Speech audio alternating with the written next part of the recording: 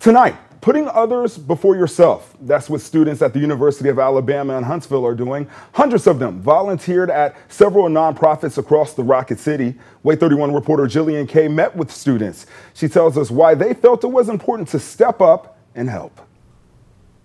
I'm actually inside Free to Teach, which is a Huntsville nonprofit that helps get all of these school supplies to students and teachers that need them.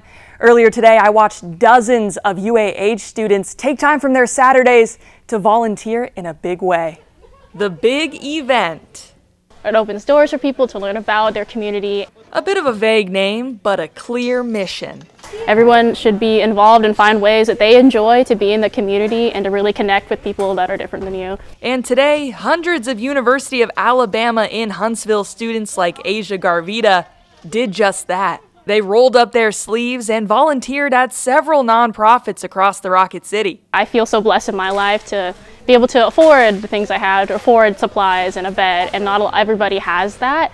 So because I have the ability and the time to help them, it's just really rewarding. Rewarding and inspiring.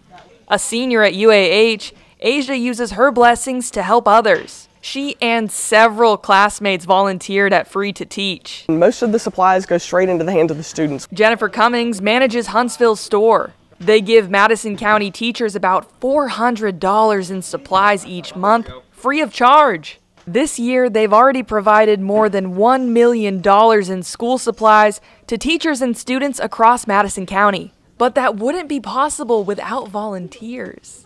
We wouldn't survive without community involvement like UAH. It helped me do inventory toward the end of the year to get ready for next year. And as Asia gets ready to graduate, she hopes her service inspires those around her. Hopefully they want to continue serving in the future. And Asia hopes she inspired you at home to volunteer. You can visit our website, waytv.com, for more information about today's event and how to get involved in your community.